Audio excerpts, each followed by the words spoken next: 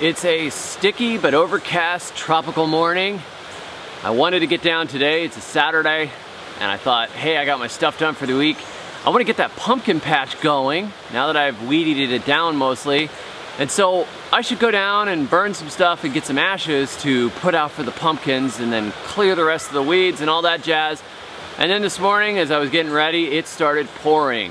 Tropical monsoon pouring. So now everything is soaked.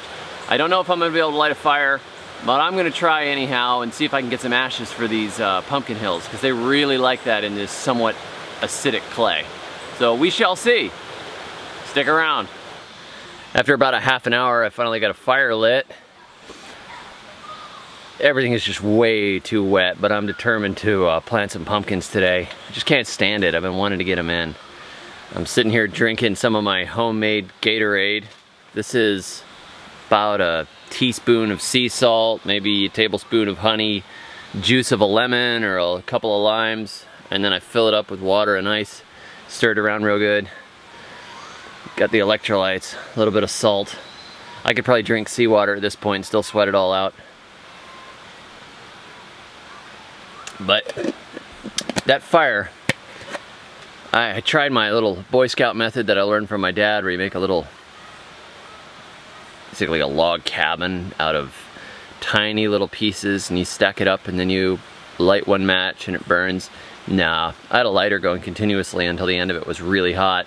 It did not work, so I had to use an old permaculture trick called half a cup of gasoline. Yep, I cheated. Hope it all burns off, or else my pumpkins are going to be filled with fossil fuels. Crack a pumpkin open, pour it into the car. Oh well, I just really wanted that fire started. I'll show it to you. My fire is going. It's struggling. I've been turning it over. I just raked the fuel back into the middle of it, but there's enough coals in there. Once that burns down real well, I'll spread it out and that'll be the spot where I plant the pumpkins. But it's getting hot out here, so I'm gonna do that later. I changed my mind. I'm gonna weed eat a little bit and then I'm gonna go up the hill.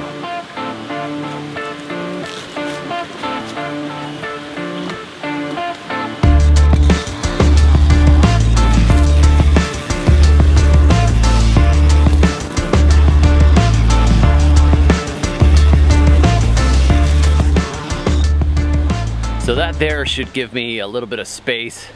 I tore it all up, and when this thing burns out, I'll come out and sprinkle these ashes around and make myself a nice little mound to plant pumpkins on. We'll do that in a bit. For now, I think I'm done.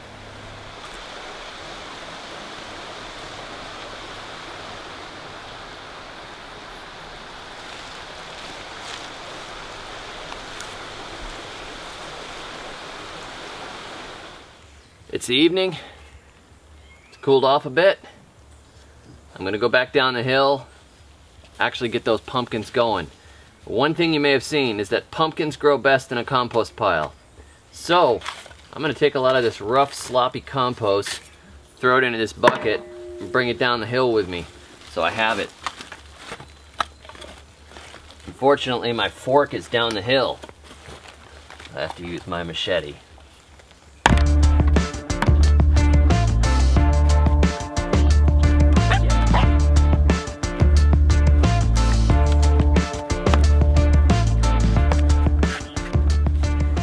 I'll bet it loves that. Just another experiment. We'll see how it goes.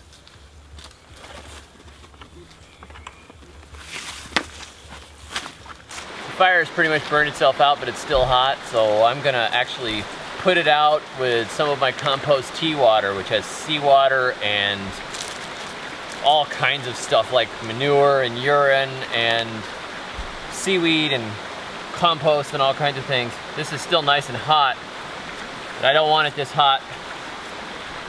So I'll just put it out and add some fertility at the same time.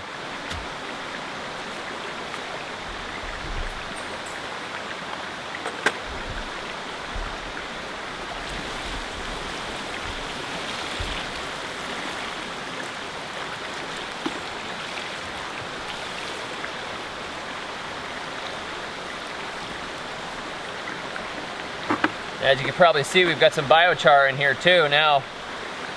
Just a fancy name for charcoal. Looking good. This is where I'm gonna plant.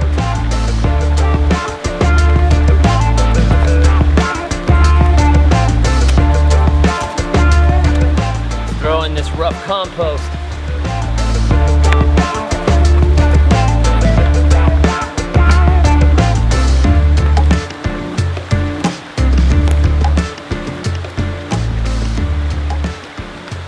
All right, I like that. Let's plant. These seeds that I have here are from a local farmer who's a friend of mine. And he told me that he's been picking the best pumpkins he can find and mixing them together on his homestead to get really good pumpkins. So we'll plant these in here and we'll see how they turn out. Ought to be some good genetic variation. He says he's put all different kinds. He goes to the market, he picks up pumpkins. So there we go. If this gets to be too much, we'll thin them out later.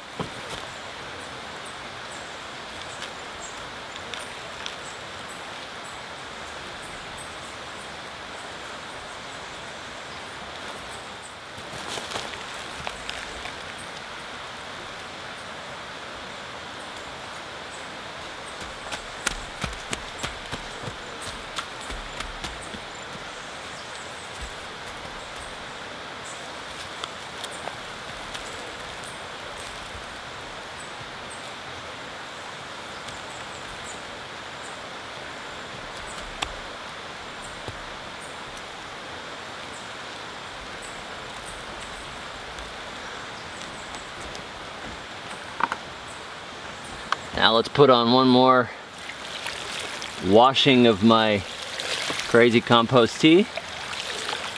And I'll probably chase this with a couple of gallons of water from the creek because this may be a little bit strong.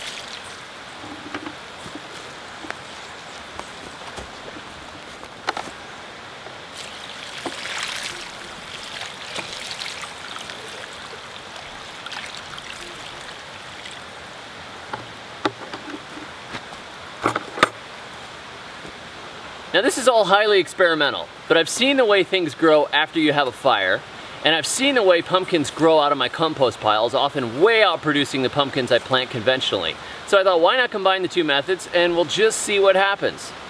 Now I'm not necessarily encouraging everybody to go out, burn a fire, throw a bunch of rough compost, seawater, anaerobic compost, whatever, and grow your pumpkins. I don't exactly know how this is gonna work, so we're gonna find out together, and I'm gonna film the progress, and we'll see how it turns out.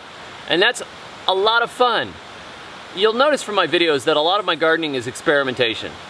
And the reason I do that is because I write books. So I'm constantly failing at new things until I figure out all the stuff that doesn't work. And then when I figure out what really works well, that's what I share. And having just moved to a brand new climate, I am doing things all over again. I'm trying to learn every bit of gardening again in totally different ways. I'm learning from the natives, I'm experimenting, I'm trying to figure out how this whole monsoon season, dry season thing works.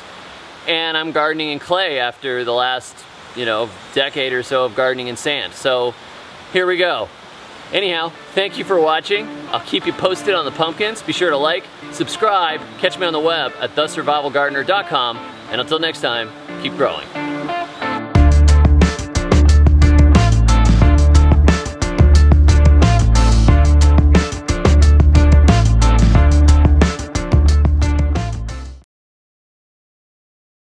But I'll bet you this grows some good pumpkins. You're too loud. I'm on video. What are you doing? Come here. Cromwell, don't eat the compost. Oh, you're gonna steal a mango pit. All right, you chew on that.